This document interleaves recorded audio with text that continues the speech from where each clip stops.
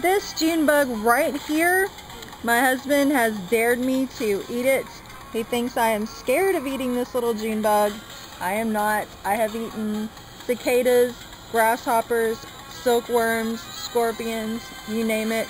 I am not scared of a junebug. Okay, here's a light so you can see poor little Mr. Junebug doesn't feel so good anymore on the barbecue pit. Shine the light on the pit.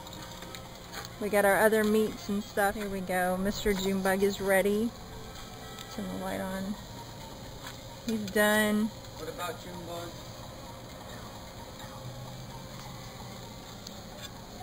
On the plate.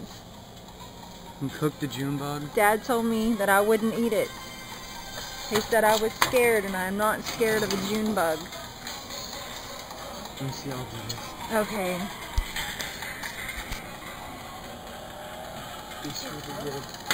Yes.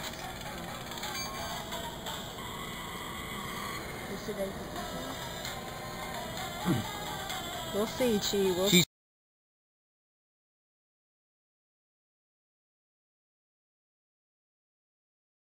Peeling the Junebug. There doesn't seem to be much to them, does it? Are you going to eat it? Yep.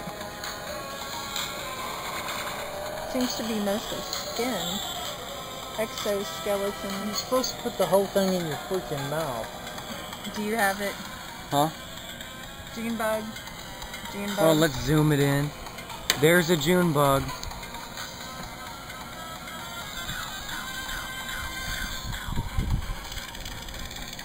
What does it taste like? It tastes like a bug.